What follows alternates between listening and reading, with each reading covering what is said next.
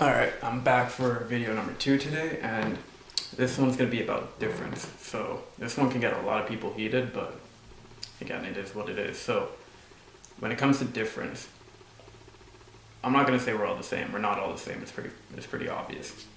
If you have anybody standing beside me, we're not going to look the same. We're obviously different. Pretty simple. It doesn't matter. Well, color does matter. I'll get into that, but I mean, it doesn't matter if we're the same color, different color. Like if it's my brother, we're still gonna look different, you know? So at the end of the day, difference is one of the most important things on the planet. You don't treat grass the same as you treat what do you call it?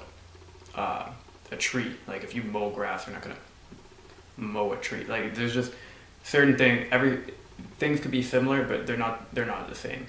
So understanding difference is probably the most important thing on the planet. And it's the most overlooked thing, right? So understanding how everything is different will give you the key to treating everything in its proper respect. So here's one example. For people that know me, I walked into a bear a couple weeks ago. It was probably as far as the camera is to me right now, right? Me kind of understanding how a bear acts, I was able to treat it in a certain type of way and walk away from it completely unscathed. Honestly, I wasn't even thinking about it hurting me in that type of way, but at the end of the day, it's a bear, it can do a lot. The way I treated it is going to be very different about how I treat my dog, you know what I mean? Understanding that difference is completely important. A lot of people, since they don't understand how things are different, a lot of people have been mauled by bears in the last 2 weeks in the same spots in my city. Why? Probably because they didn't know how to treat the animal, right? So understanding difference is important, not for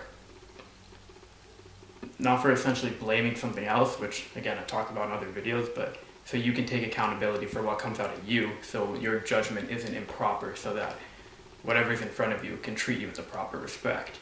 So when it comes down to people, which is what I'm going to get into for difference to make this a lot easier to understand. So within so-called black people, again, I'm just going to use black people as a generic term because it's what everybody understands for now. But as people catch on to more and more what black means, what it relates to bleak and bleached and so on, and we're not obviously bleached, we're full of color, life, and all these things, people will understand. I'm not going to call us white though, to mean whole, because at this point it's going to sound ridiculous. So, the so-called black people, right? We're all different. Everybody, I feel a lot of things with African Americans are they jump from thing to thing from thing. And they were every single thing that suits them, and understand the culture was ripped from them. So at the end of the day, they're gonna have to really find what they were and really understand every single level of that. So it's like one day it could be Egyptian, one day you're a Washita Moor, whatever sounds the best at that moment, you know, whatever sounds like a samurai, whatever sounds best. And to be fair, we have, as black people, we have done a lot of things on this planet, but some of us have done other things, some of us have done other things, you know what I mean? Now, at one point, we were all together. You can see this in so-called Egypt.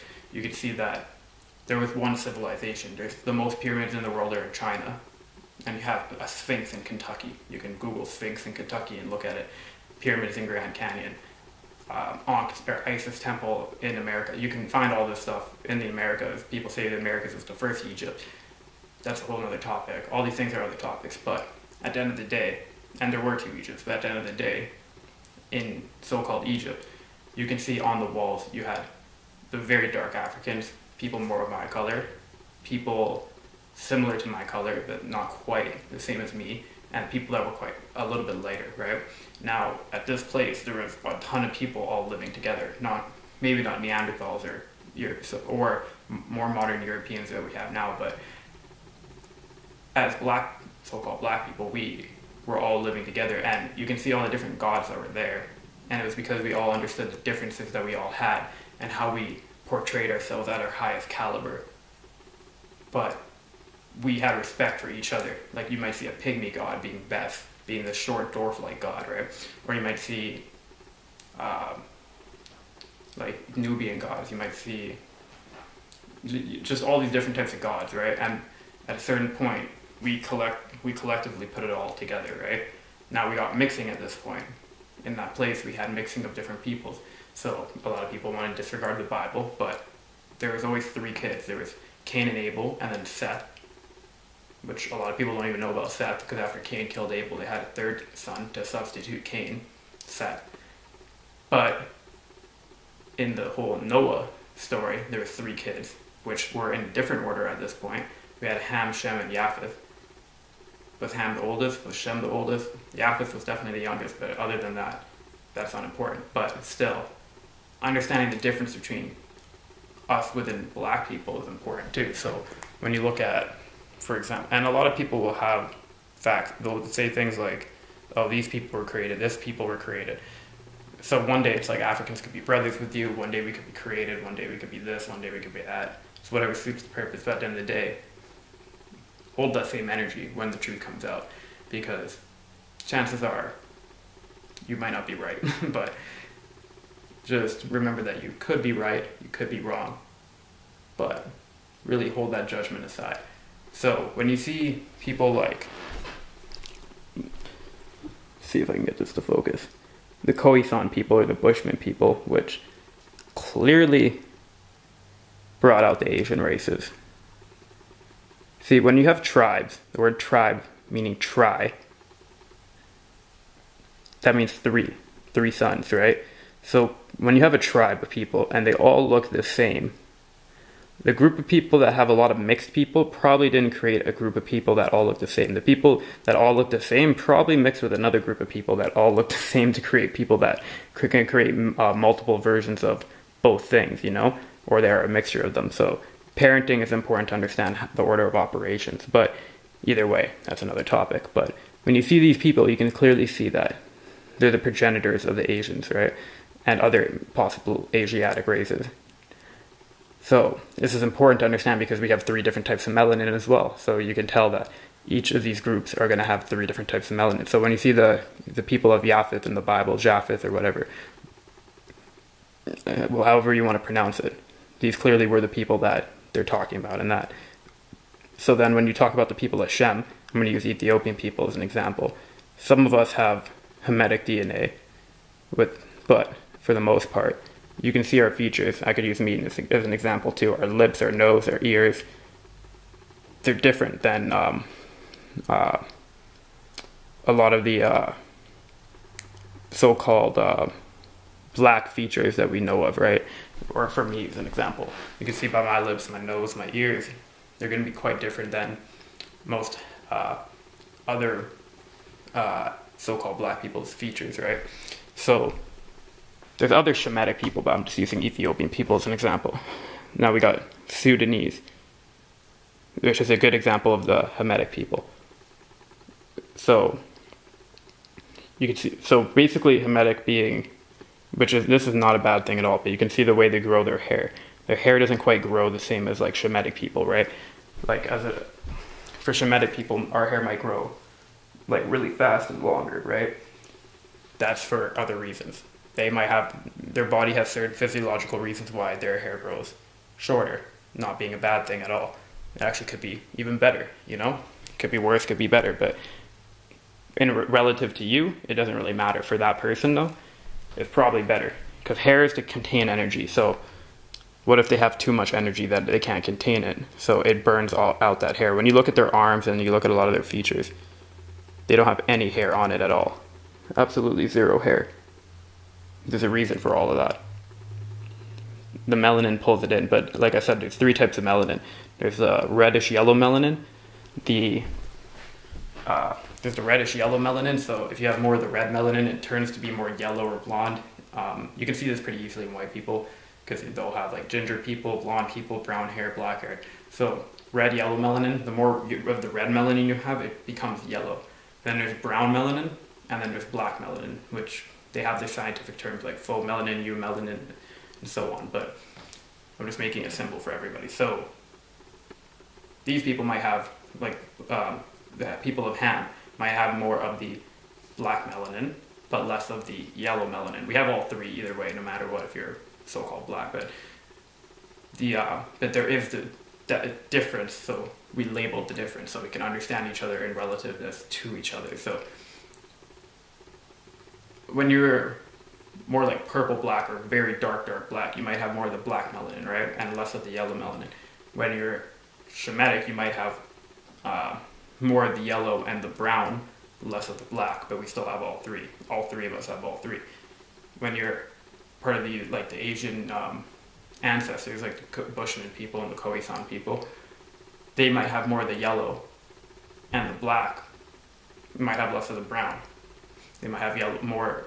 You see how these things can play out. So it's different, right? Now, when you look at races around the whole world, and here's another, I'm going to take another step back before I even get into that.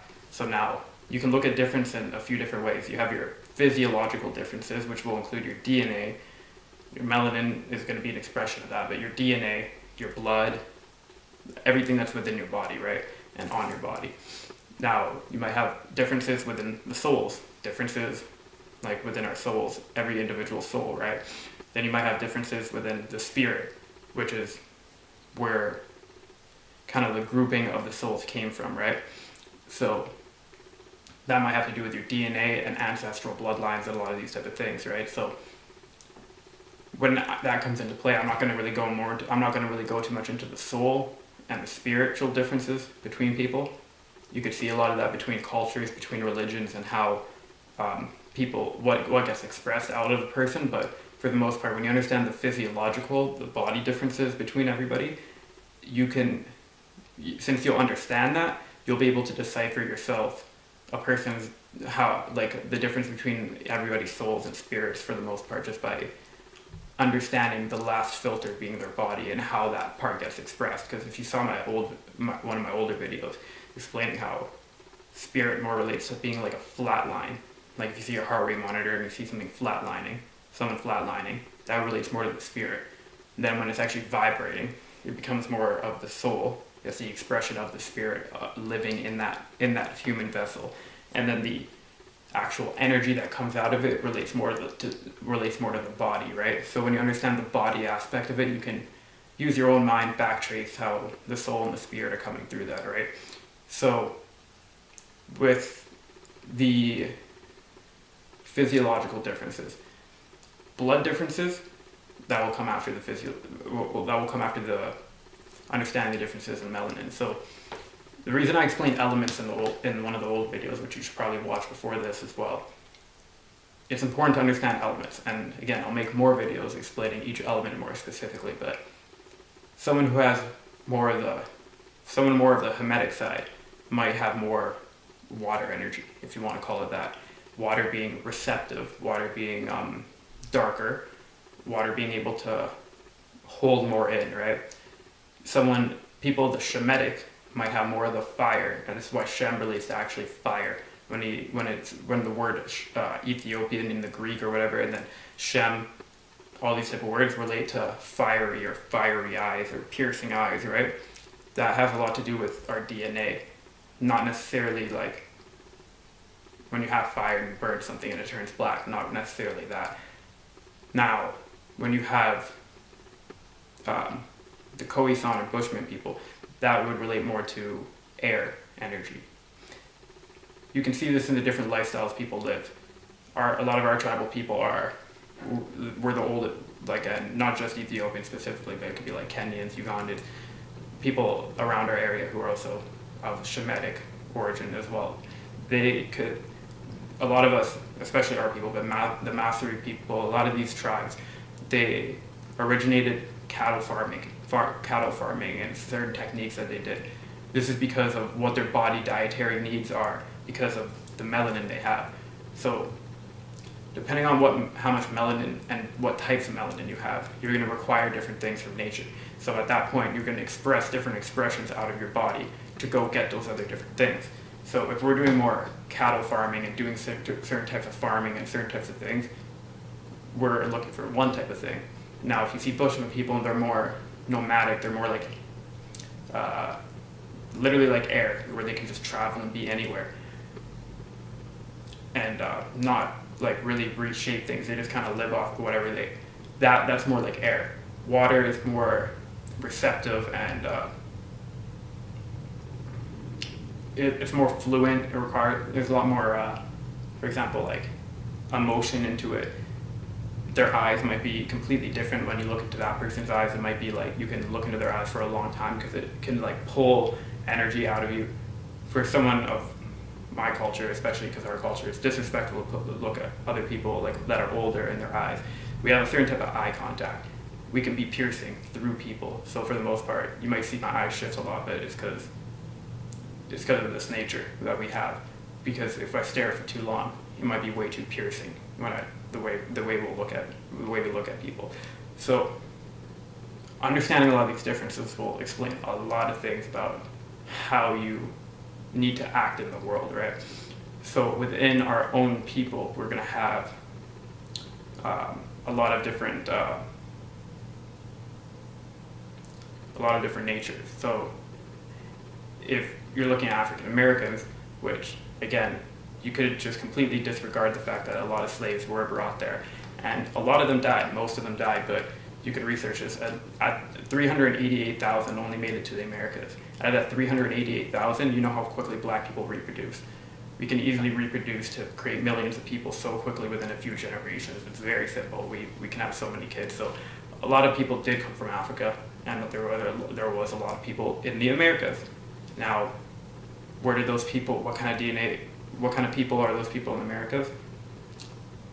You can kind of look at old photos and you can see that they're going to have a different DNA. But where that lies, that's not really the topic of this video, but where that lies, you'll be able to see that they had a more of the darker Hamitic kind of skin, but they had a lot of Shemitic features with the hair being straight, the noses, the lips.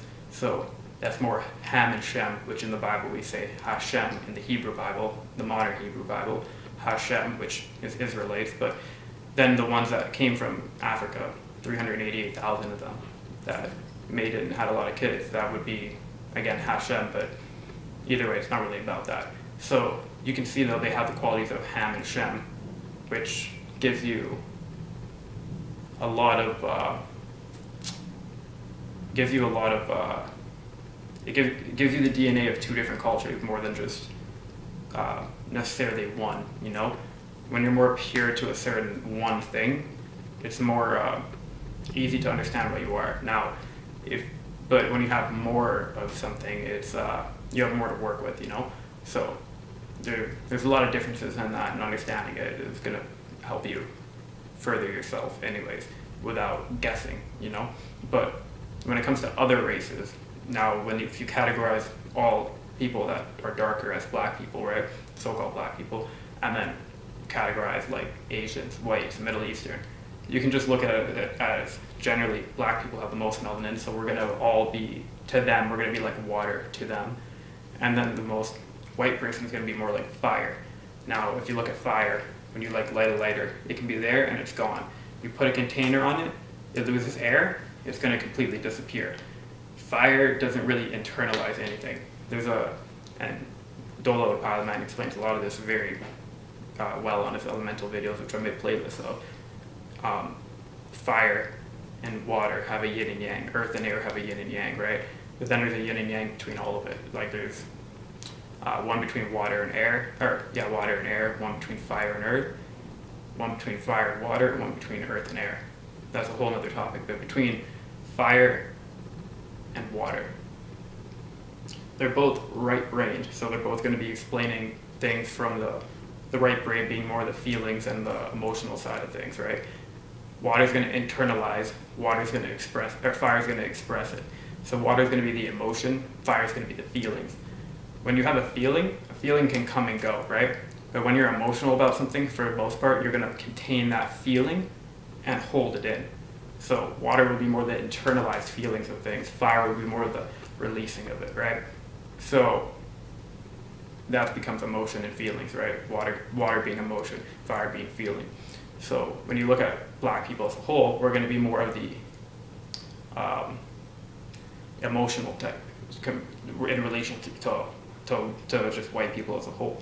Now, white people are going to be more of the feeling. Whatever they feel, they're going to run with it real quick. They're not going to really internalize things the way they are. They're going to just really, like if you fuck with them in any type of way, they're going to just pop off pretty quickly, right?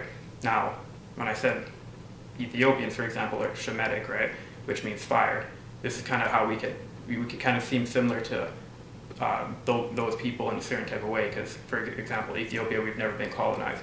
We had a lot of tactics to outsmart them.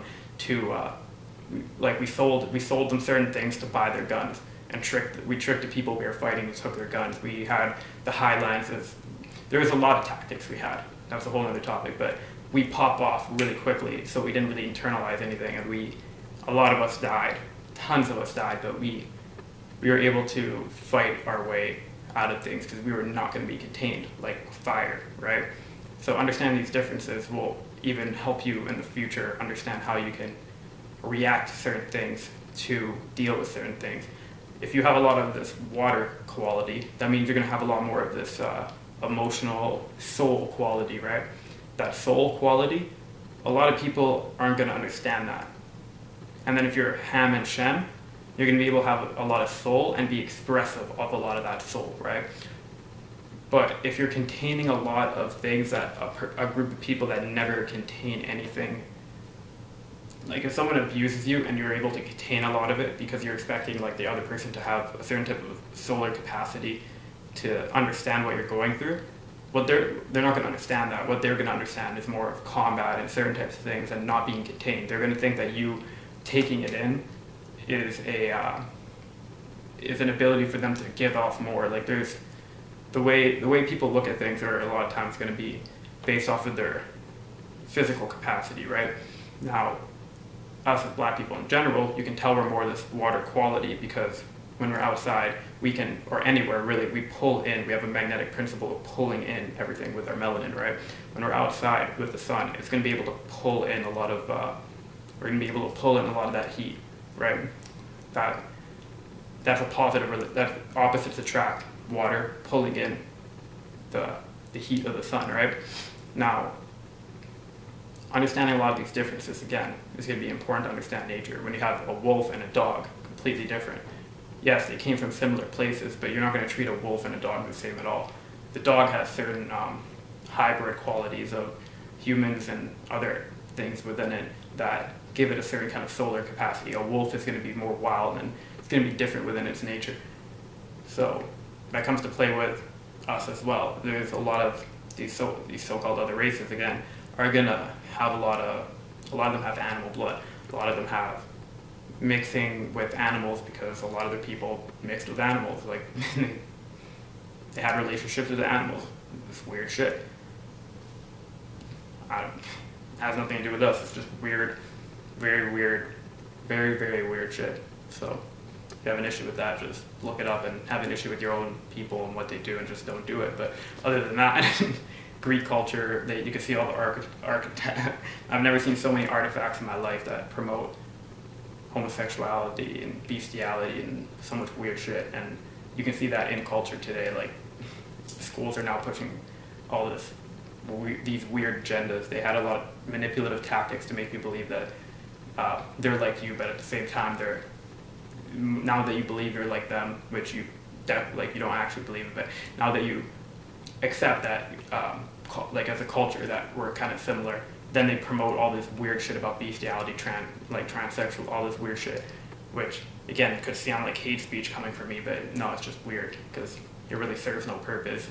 Man and woman serves a purpose of creation, but animal and human serves absolutely no purpose except for promoting a weird ass fetish. It is what it is. Very black and white, like I said. That is what it is. If you call it a preference, that's just a sidestep to dodge the fact that it's just weird shit. Now, it serves no purpose other than pure animalistic lust and trying to sidestep the fact that you're doing sexual relations with an animal and then trying to say we came from animals, even though it's a fact that we're not. That people of black descent, everybody that is black, so-called black, have no caveman DNA, which would have been our mixing with animals. It was a lot of excuses to do a lot of the weird behaviors they do. But if you understand what they are, then for the most part, you don't have to they don't have to make excuses for those behaviors. The Greeks did this in ancient times, now they're doing it today. They're of Greek descent. Pretty straightforward. Again, this whole topic can go into many directions. I'm kind of getting sidetracked. It's hard to keep focused on just plainly difference, but you can see with all these type of things. Now, understanding some of these differences will show you why some people have certain behaviors, why people have these behaviors, right? And it can make you more proud of the fact that you do not accept these type of things, the fact that you are different from these things, because then you realize that you're not, one group of people might be tricking you to make you believe that you're worth less than you believe, or worth less than you actually are. And then when you unlock that, you might be able to find that you're way more worthwhile than you ever could have even imagined, right? And that's tapping into your own DNA, tapping into your own self, right? And that's really the number one thing about understanding difference, is really just tapping into who you are and not being able to express that. So I think that's really all I want to say about differences. It can go in a lot of different directions, but for the most part, when you understand the differences of different people, you can now manipulatively, and not in a negative manipulation form. Manipulating something is just like if a fruit didn't fall from a tree yet and you picked the fruit and ate it before it fell, you manipulated the life of that. So there could be but you might have needed it at that moment. There's a lot of ways to look at manipulation, right? But now you can manipulate a situation so that you don't get the short end of the stick because you believe that the other person will reciprocate your nature back, you know? And that is just understanding you, understanding something else. And again, that's like if I treated that bear like it was a human, if I treated it like it wasn't actually just an animal that was able to do anything, at that moment I had to do one thing, which was after about 10 minutes of facing this thing off, it went into a bush right there. It stayed there for a few minutes, 5 to 10 minutes, but it kept rustling around. I kept hearing it. It was like basically right here. So what I did is I took a piss to mark my territory because I understand the nature of these animals. Then I went into the water. It was pretty simple. So understanding that made me just walk by it. But a lot of people just want to treat it like it's like you and everything's the same. There's no difference out in the world. And then they do weird shit with animals and have relationships with animals, and I don't even, that's a whole that's just a whole like topic that makes pretty much all black people uncomfortable to even think about, because again, that's how different we are, right? But yeah, I didn't want that video to get too dark, but it is what it is, you know? So with that, I'll talk about this more in the future in a more clear way. As you can see, if you watch the other videos beforehand, it's kind of building up certain understandings to get a basic level of certain things I'm talking about, and you know, a future video might use this kind of understanding of the difference. So you can put this difference video with the accountability video with the judgment video that I just made, right? And then understanding that will make you understand how to have better judgment over situations you're having, you know? So yeah, with that, hope this helped. Peace.